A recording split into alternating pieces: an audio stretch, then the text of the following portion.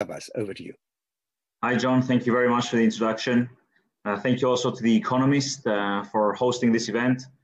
And big hello to my co-panelists. Some of you I've met, some of you I haven't. Zurab, we've been trying to meet for quite some time. We were going to meet a few weeks ago in Croatia. Very soon, I hope we can meet. Obviously, Harris, I know. Francois, I met in January in his office. And of course, Rita, I hope to meet you in September. There is a resort forum in Lisbon, so maybe we'll get the chance to meet there.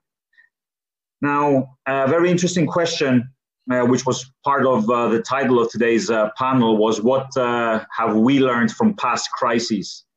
And I think that's a very interesting one. And the first thing that crises teach us is that when faced with uncertainty, the best decisions are not the perfect decisions. The best decisions are those decisions that are quick, even though we don't know all the facts. And as with many countries, Cyprus was also one of the first to react in dealing with the pandemic. Our strong and early action has led to excellent epidemiological results. This has enabled us to restart the economy on the 4th of May. And we expect full containment of the virus by the end of this week, which means that 9th June, we will open our airports again for business as usual. And that's very, very important. It was our target from the beginning, and it seems that we are reaching it. Now, obviously, our approach has focused on three things. I'm sure quite similar to other governments. The first was to stabilize our health system so that it doesn't get overwhelmed. The second was to ensure liquidity for our businesses. And the third, to ensure that staff would be able to keep their jobs until the restart of our economy. So achieving these three targets have actually enabled or allowed our tourism industry to stay in the game for 2020. And where everything looked completely in the dark, it seems that we are going to be able to restart pretty soon. Nevertheless, this pandemic has really shaken the groundwork of the world we knew. And especially travelers have been scarred by what we have all been through in the last 3 months. So I think what's going to be vital, especially in the short term, for the tourism industry, is to focus on what I like to call the tourism of rebuilding trust. Actually, Zurab mentioned something similar before, the tourism of rebuilding trust. And this means going back to basics and actually promoting them. I'll give you some examples related to Cyprus so that we can be a bit more practical.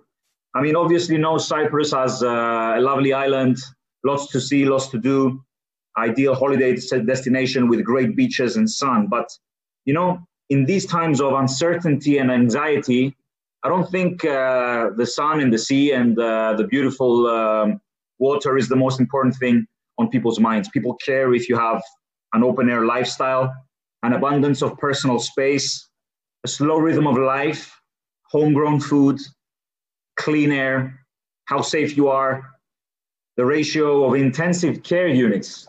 Who in the tourism industry would ever have thought that this number is important actually today? Well, it is. And these are examples of statistics and information that the traveler post-COVID will need to hear from all destinations, not just Cyprus. Now, what do we include in the tourism of rebuilding trust? I think there's 4 key pillars. The first is the local community. We need to treat it better through promoting localism, supporting unique micro experiences, and creating a level playing field of social opportunity. This builds trust between us of the tourism industry and our local communities. The second pillar is the pillar of the environment. We need to show people or to gain their trust that tourism also cares about the environment. We need to respect it more by supporting less known areas, promoting slower tourism, and taking destination capacity into consideration. We've been guilty of this in the past. The third pillar is health. And I say that because tourism should not only be about where we go and what we see. Tourism should also be about what we offer and how we manage to rejuvenate the spirit, the mind, and the body of people through holistic wellness, oneness with nature, and relief from the daily stress of life. The final pillar, and this is my closing remarks, is a pillar that no country, especially in the Mediterranean, can achieve alone. It's the concept of regional collaboration. And it's also key to the tourism of rebuilding trust. What do I mean by that? We are all in the same boat. Now it has become very, very obvious. 20% of world tourists come to the Mediterranean region. And for the first time in decades, we have all suffered together in the last 3 months. There has been no competition amongst us because our common enemy, this virus, has wiped everything out.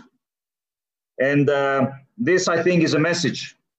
It's a wake-up call that especially our region cannot take tourism for granted. And I'm very happy to hear Zurab talk about this constantly.